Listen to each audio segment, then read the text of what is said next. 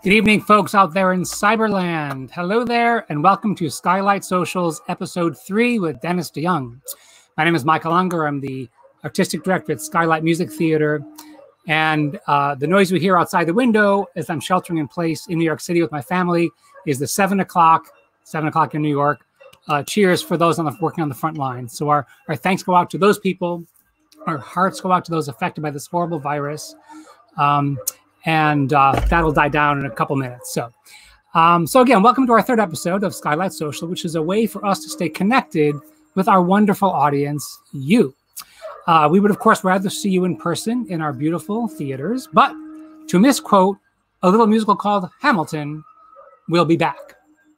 First off, I want to tell you about our upcoming gala called Skylight Sings, a Virtual Concert, which will take place on Thursday, May 21st, at 7 p.m. Central Time. That's Thursday, May 21st, 7 p.m. Central. And this is a very special gala concert, which was supposed to be in our beautiful Cabot Theater, but because of what's going on, we're obviously going to do it virtually. We have tons of guests, tons of Skylight favorites, and some very special guests that we will tell you about at the end of this broadcast. So don't change the channel. So, I am very pleased tonight to welcome my rock and roll hero from middle school and high school, and I don't think I'm be alone in saying that. So, as my sisters would attest, my high school bedroom, which had similar wallpaper, was filled with records, most of them of the Styx catalog. And I met Dennis DeYoung. We'll tell you about that story, about how we met. He has written a wonderful musical version of Victor Hugo's Hunchback of Notre Dame. And when we did our season announcement last February in the Cabot Theater, Dennis offered to come and be part of the announcement. And he asked if he would sing a song. He said yes. And what he sang was not from a musical that we're going to do or from any musical, but when this man offers to sing this song at your season announcement, you don't say no. Our season opener, Dennis DeYoung's The Hunchback of Notre Dame. Ladies and gentlemen, Styx's Dennis DeYoung. I must be on my way. The time is drawing near. Babe, I love you. Babe, I love you.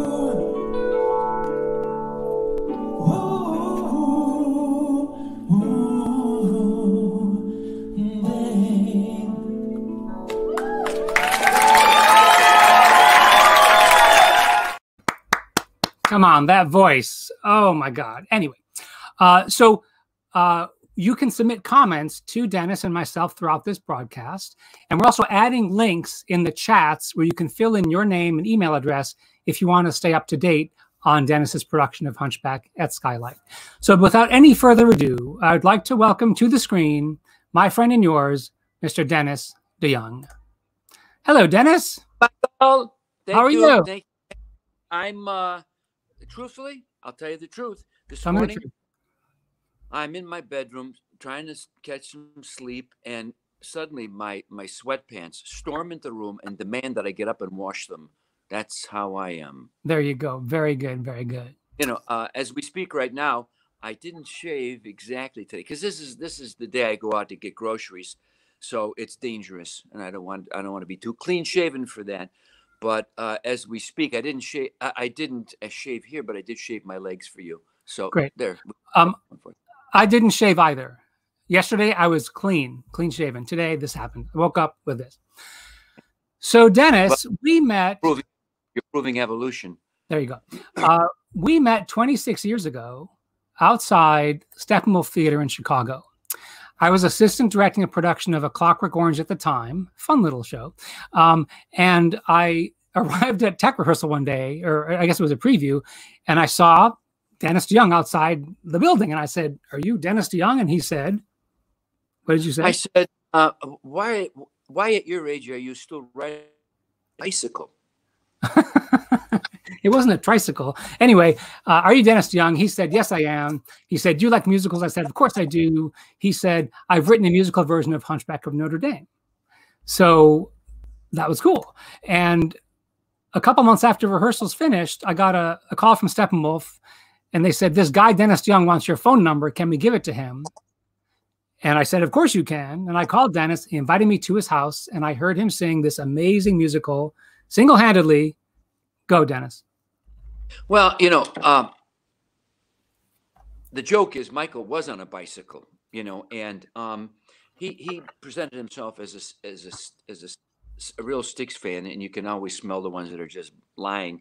He was, and so I was trying to find a director for the musical, and I'd had several people, producers, come in and watch me do what I used to call my dog and pony show, where I would play the music that I'd recorded and tell them the story. Had a book with some dialogue in it and scenes, but it really wasn't completely fleshed out. But you know, Michael loved it immediately, and so I needed somebody that I thought would be understanding of from where I came from, and so he came out and tell everybody who you brought to my house.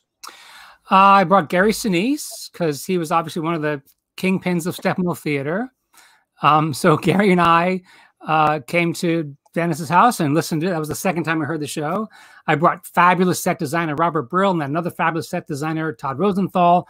And so I heard it like 3 or 4 times. And I think Gary went back with Todd Rosenthal or something. Anyway, how many times did you perform that musical by yourself in your living room? For maybe 15. And I did it not only there, but several places. And but the funny thing is like Brill and Todd, they weren't even really famous then, like they became. And Gary, he really liked it. Now, I mean, obviously, I was in awe of Gary Sinise, who was in my house. And the funny thing was, you and I talked. You said Gary is really interested. I said, "Phew, that's so unbelievable." Now, as the universe spins far beyond our control, next day I get up, I read the newspaper. There's the announcement of the Oscar nominations for that year, and Gary gets a nomination for Forrest Gump. Well, you know, whatever happened after that, this whole Steppenwolf thing kind of went that way, and he became a movie star. And so, so I'd seen Gary a couple times since then. Great guy. But he went on to have I think he went on to have some sort of acting career, didn't he?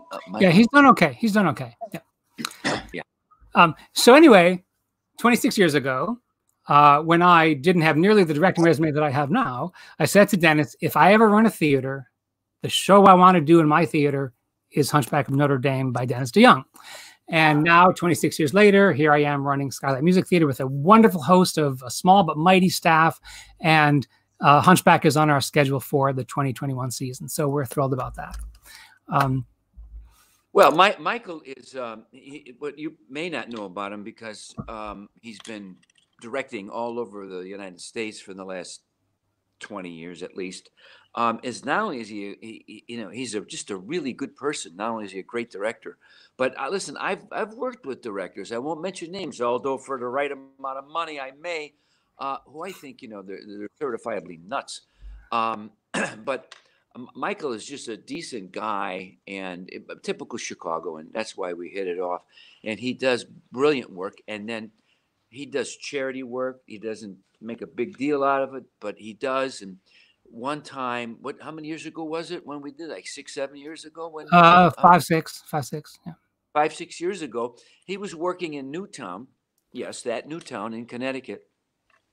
And trying to help all the kids who are, you know, so affected by that tragedy. He would go there, and he just didn't, you know, show up and do a photo op and leave. He went there and he worked with the kids, and he really gave them his full attention and brought like famous people from New York to try to interest these children who had been traumatized into the performing arts. And he did. And he called me up and he said one day, because I had written a score to 101 Dalmatians, a piece directed by Jerry Zaks, the very famous Jerry Zaks, and I'd written the score to it. So he asked if he could rearrange the book a bit, and would I help him with that and rewriting parts of the score that would maybe not be as abrasive, to these kids who were trying to recover. And I said, sure, he would. And so we actually did that via phone. And then, of course, I went there and I had the opportunity. This is a great opportunity. You read to see this stuff on TV. God, it's heartbreaking, shocking, crazy. It doesn't make any sense to you. And so there I am. It's like CNN. I'm there where the CNN cameras are. And we're working on the musical. And it was just it's one of the treasured experiences of my life, because there I am, the teachers, one in particular, the music teacher, whose name is Mary Rose Christopic. Yeah, who saved all those kids. There I am taking a photo op with her and meeting all these kids. And it was he directed it. It was a joy to see. And he did such a great job that I wanted people to know the guy that you got in Milwaukee, you're lucky to have him. I'm telling you this. And I know stuff. Just check the billboard. Thank you, Dennis. No, it's true. And Michael is a really talented guy.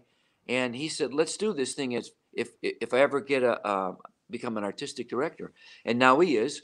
And we're going to do it come heck or high water. That's right.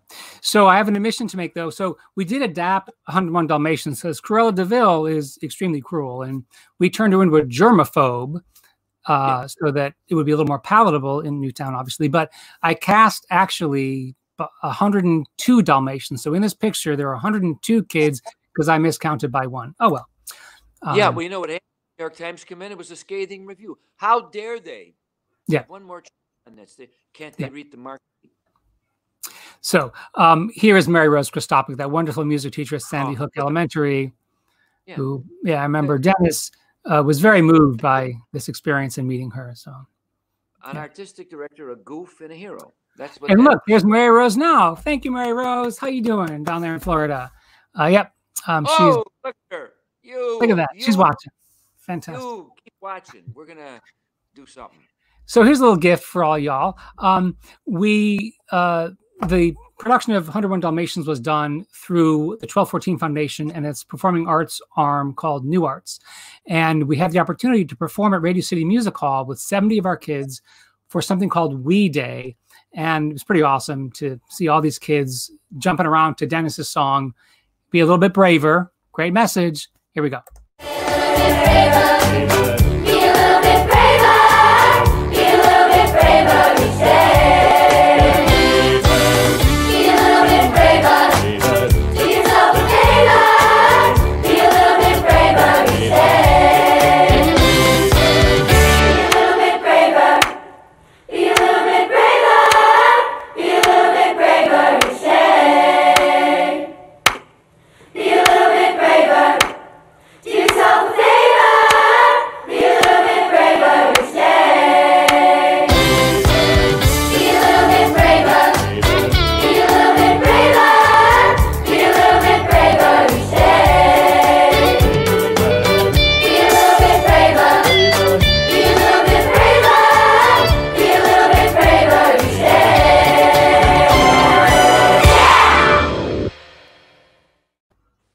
Amazing kids.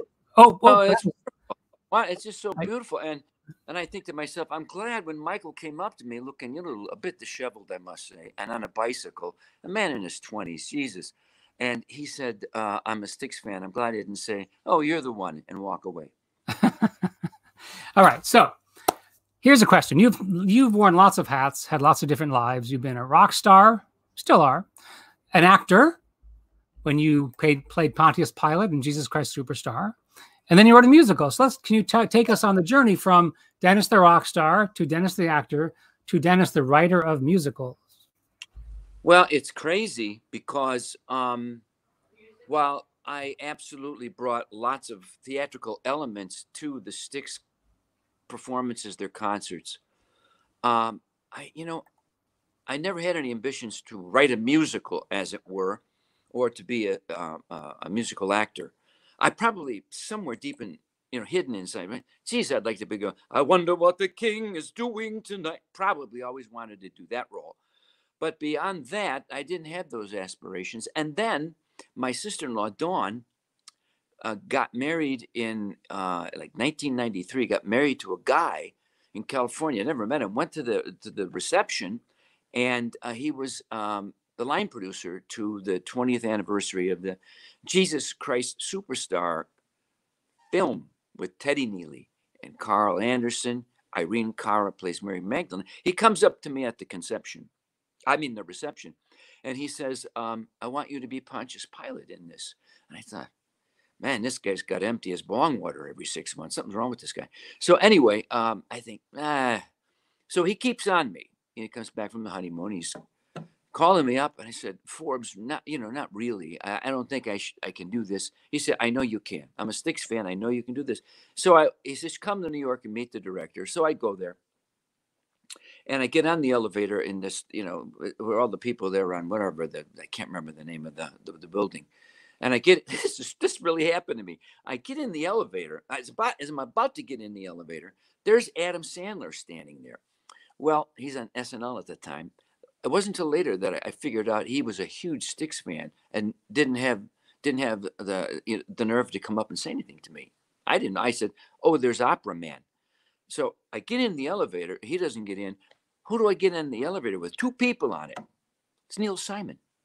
And then I'm going up to meet the director and maybe sing a song for them. I'm thinking, why am I in this building? That's Neil Simon. I don't belong here. There's a mistake. So I went up there and I sang I sang Pilot's Dream, and they said I had the job already, but they just wanted to make sure that I could walk and talk, and then I did it, and because of that, I did it in L.A. We were there for 3 weeks, and I'm trying to think. It was Universal Amphitheater at the time. They had that venue, and Danny Goldberg, a guy who actually managed me earlier in my career, was there in the audience. He was now running Atlantic Records, and he calls me up and said, I saw you do it. You were great. You want to make a Broadway album? So I said, yeah, sure, I'll do that. It was like an unplugged album.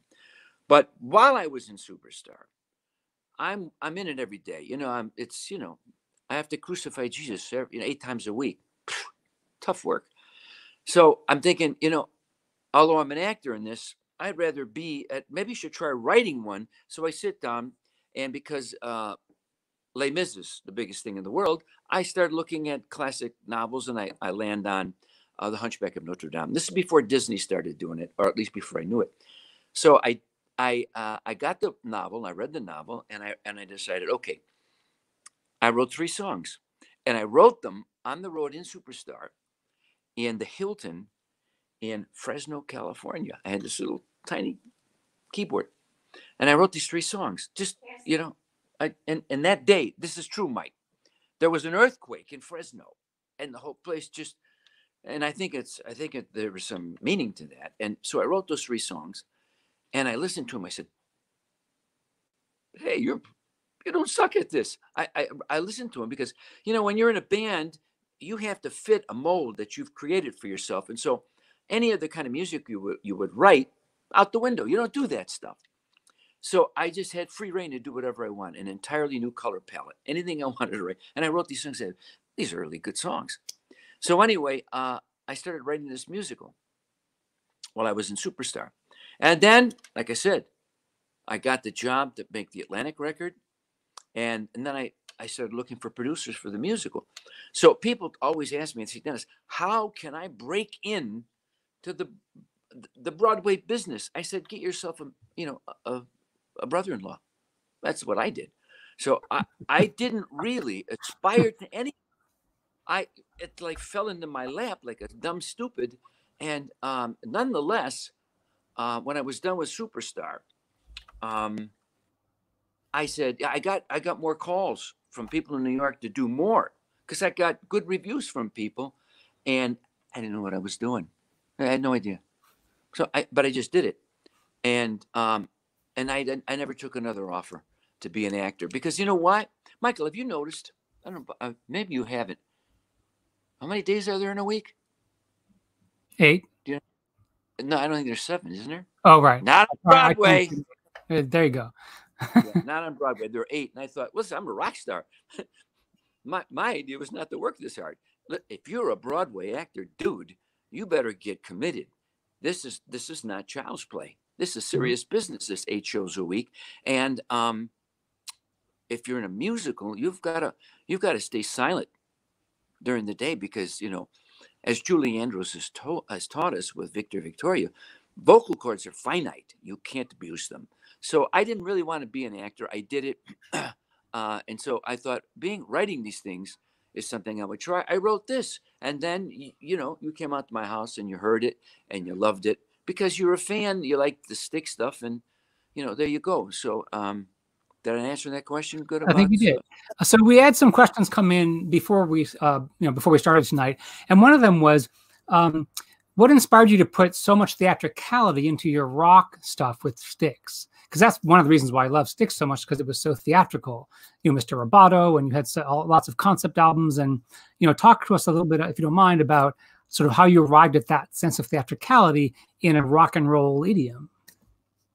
Well, I think if you're born a show off, what are you going to do? You're trapped. There's nothing you can do. I think at a very young age, you don't even know this story. I made out with Anthony Newley. Excuse me?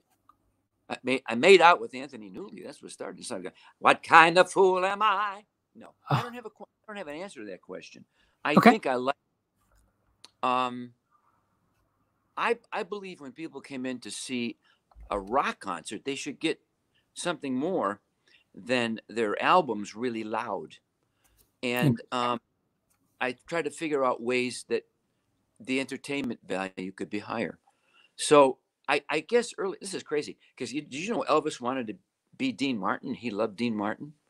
I love Dean Martin too, because it was, if you see my show, there's a certain affability about what I do on stage, which I want the people just to see me as the person, obviously in, you know, a more grander sense. But it's the ability to connect with the audience and make them be part of what they're seeing that the theatrics really do. And the thing that I found somewhat off-putting by Broadway is, as Pilot, you know, you got to stick. The whole machine runs only if you just don't go on an improvisational tangent. You got lines to say, there's timing for lights, the music, there's people, there's a lot of people. And you can't go, hey, Pontius Pilate here, a funny thing happened to me on the way to Judea. You can't do that kind of stuff. So I found being a Broadway actor challenging and really exciting. Every time I walked out on stage to do Pilot's Dream, which is Pilot's first song, I get like, ah! You know, and I don't get that way when I walk out as me, you know, Dennis DeYoung, because I know I had a role to fulfill and to convince people that I was this guy, Pontius Pilate. Whereas when I walk out on stage as in my own persona as the guy in Styx or myself, it's easier because it's just me. So the theatricality, to answer that short question with the longest answer in history, is I just like the show. You know, I like it. Me too. In fact, when I started posting on Facebook about this interview coming, I got so many comments from people who saw Styx multiple times as younger people and how important those concerts were. Me too. I saw Styx also. In fact, my wife, I think you were her first concert back in the day. So now let's play a couple of songs from Hunchback, shall we? So this is during the season announcement in February at Skylight. And there was a baby crying who you're going to hear in the background of these songs. And the first song is actually kind of appropriate because the priest finds a baby on the doorstep of the church. So please excuse the baby crying. And this is the opening song of the show, right, Dennis? Yes, it's called Who Loved This Child, when the priest Frollo. And in this show, I don't make him this ogre-like villain, one-dimensional. He's a young priest when he finds the baby in this show, as it's been rewritten, who truly wants to do good works. And he, this gaggle of nuns finds the baby and are, it's abhorrent to them to see this child. It has a little hump and they think it's a demon and all that kind of stuff. And they want it, destroyed. And the young priest stops it. But he then contemplates the baby's fate. which is one of my favorite songs from the show. And what Michael doesn't know, yeah, the crying, it was more than one baby because I was literally sitting right next to them when this was done. And then after they removed the babies out of total anxiety, that's me crying in the background. Here we have Ben Tynai, one of Skylight's favorite friends, singing "Who Will Love This Child."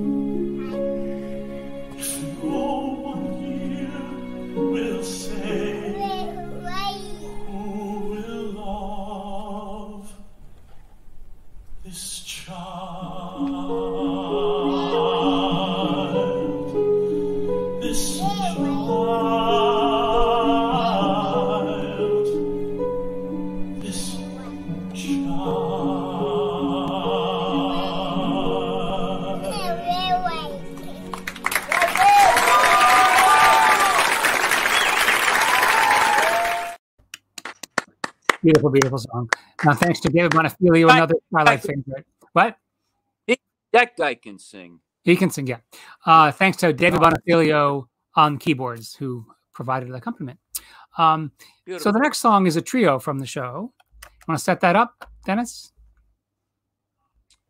Yep.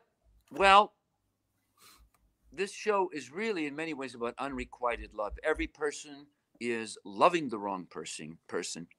The priest, Frollo, this good priest in the beginning, he adopts this deformed baby, and then 20 years goes by and he tries to do all the good deeds. He most certainly is a pillar of virtue to the Catholic Church and to his flock. But he's a man, and the natural urges of his, of being a man, suddenly one day he sees a gypsy dancing in the square, the Parvis, below his window in Notre Dame. And as Victor Hugo says in the book, and in that moment, I knew my life was over. So he was struck by a thunderbolt when he saw Esmeralda, and all the repressed sexual feelings that he'd had his whole life, none of that mattered anymore. He was completely thunderstruck by Esmeralda. And Esmeralda actually is in love with a soldier named Phoebus, because a fortune was told that a man would rescue her, and this would be her true love. So she actually she projects that onto the soldier. And Quasimodo, he falls in love with Esmeralda because she rescues him from being tortured on the pillory for a crime he was unjustly accused of. Okay, so those are the three people. And in this scene, Esmeralda has just, the famous scene where she has just given the character Quasimodo water while he's on the pillory, being whipped, and she tries to stop it. And the priest at this point already is in love with Esmeralda, so he thinks. And it's a trio. In the beginning, it's just a duet because Quasimodo freezes after she gives him the water, and we hear him singing his thoughts. And then Esmeralda joins in, and we hear her singing her thoughts to the soldier who's not standing far away. And at the end, they duet, neither of them aware of each other. And then the priest comes out on the balcony of the cathedral, and he sings the third part. And they end Act One with this trio, which is the second song I wrote for this musical. I don't know how that happened. Here it is. It's called With Every Heartbeat. And joining Ben Tainai, who you heard before as Father Frollo, we have Raina Roman as Esmeralda and Kevin Sievert as Quasimodo. Since heaven sent you here to me, I have only loved you silently, so afraid to show you how I feel. Can this love be real?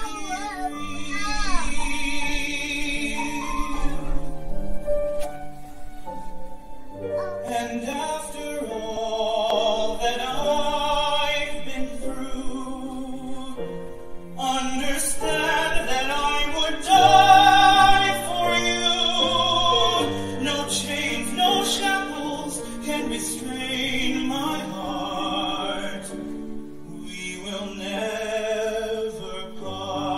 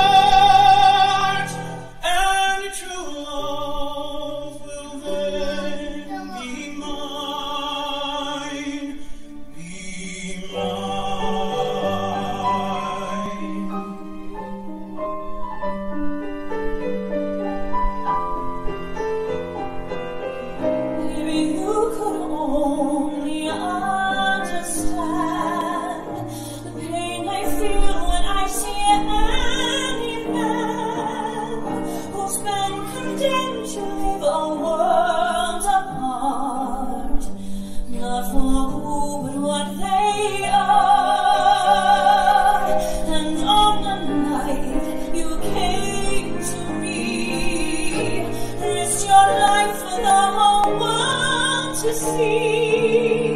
How could I dare begin to let you know how I loved you so? With every heartbeat I'll dream of you. With every breath, every sigh, hoping someday you'll look at me and see the good inside. With every heartbeat I'll wait for you, anticipating the time we'll be together, and to heart and to love will then be mine. Be mine.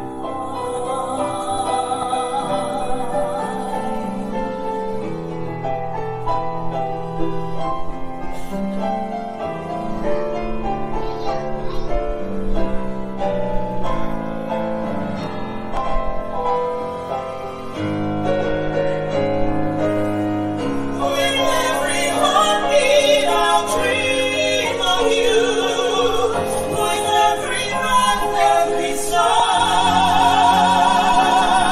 hoping someday you'll look at me and see the man inside. With every heartbeat I'll wait for you, anticipating the time makes my heart and true love. For I know, my God, I know, be mine. No, I will never be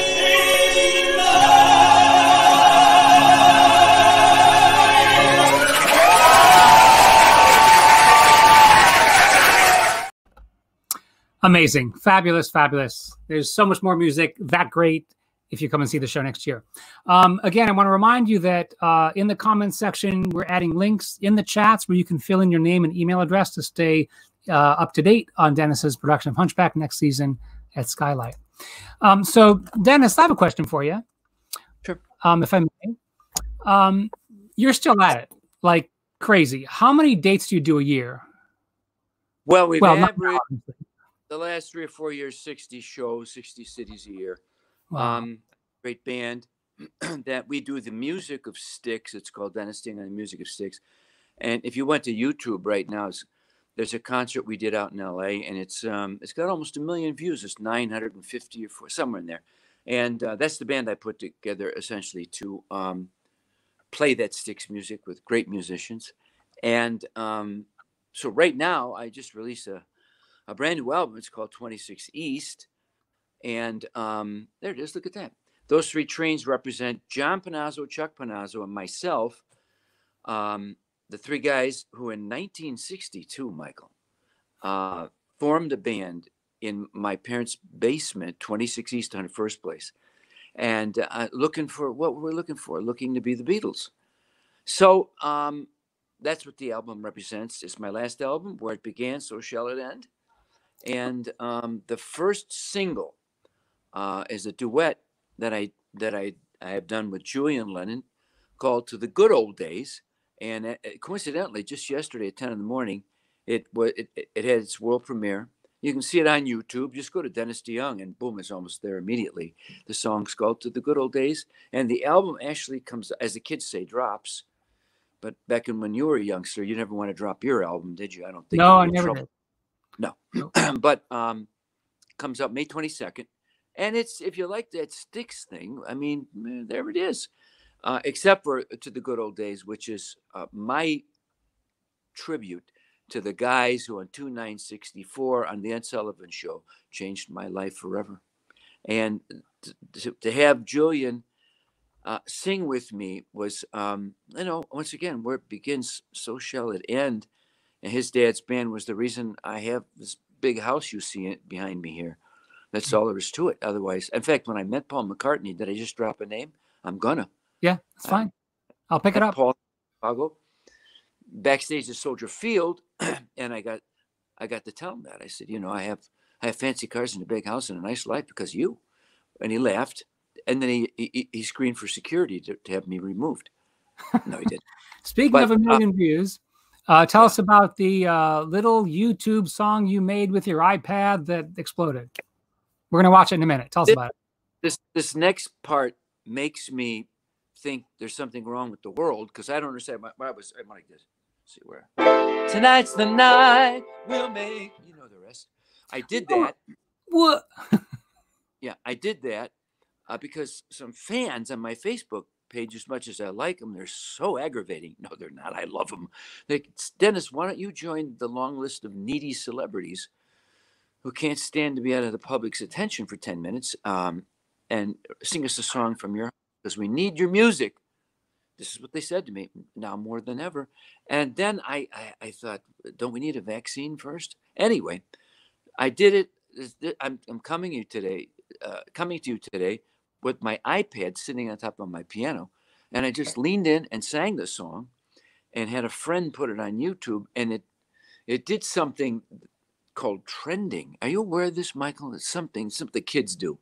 So I just took off. And then the comments, they don't even make any sense to me. They are so, I think people are extremely nostalgic and vulnerable. And I played that song, which has a line that goes, when people lock their doors and hide inside, rumor has it it's the end of paradise, coincidentally. So they really went back into their past and hitched their star to that thing and said the most humbling, ridiculously kind things about me. And when I keep reading Dennis, blah, blah, blah, then I keep thinking it must be some other Dennis because they are now attributing, like Dennis is soon to save the world. I think he helped 6 old ladies across the street yesterday. He's kind to pet. It's crazy. But I accept it in the best way I can by simply thinking, that's not me. That's what do you say we listen to it? Huh? What do you say we listen to it? Oh. Hey kids, how you doing? I know. Me too. What's a mother to do? I don't know. I guess follow the guidelines and try to stay out of harm's way. What else can we do right now? But you've been asking me, would you sing a song and make us feel better? And I don't know if that's possible or not, but I'll do my best. This goes back to 1981, but it feels appropriate. Tonight's the night we'll make history. Honey, you and I. And I'll take any risk to tie back the hands of time and stay with you here.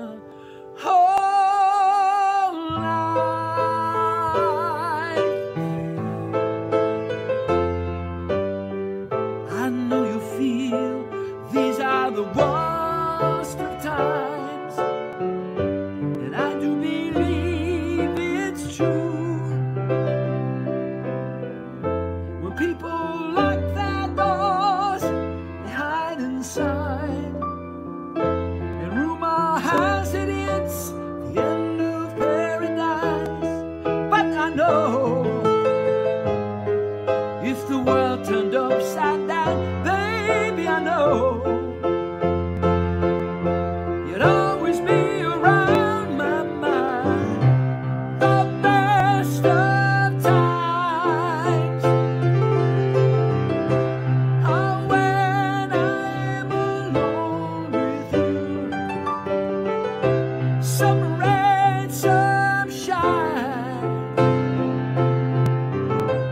we'll make this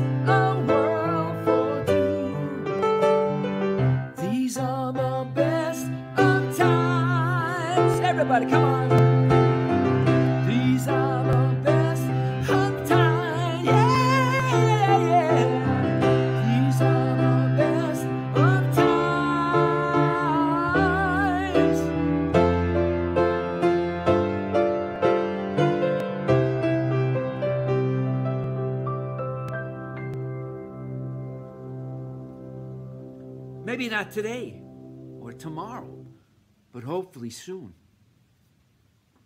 Stay safe. Thank you, Dennis. Wonderful. I hope you all sang along with that. So I want to remind everyone out there in Cyberland, our upcoming gala, Skylight Sings, a virtual concert, Thursday, May 21st at 7 p.m. Central. 7 p.m. Central. And the only way to get access to that fabulous concert with lots of Skylight favorites and special guests is to donate $100 or more by going to our website or texting Skylight to 56512. Text the word Skylight to 56512. So like I said, lots of Skylight favorites and lots of special guests, including Dennis DeYoung will be appearing. Ray Javoth, the artistic director preceding me, and just announced Kate Baldwin, fabulous Milwaukee native, done really good. She is appearing, and we'll be talking with her. In fact, she is my guest next week in episode 4 of Skylight Social. So tune in next week at 6 p.m. Central.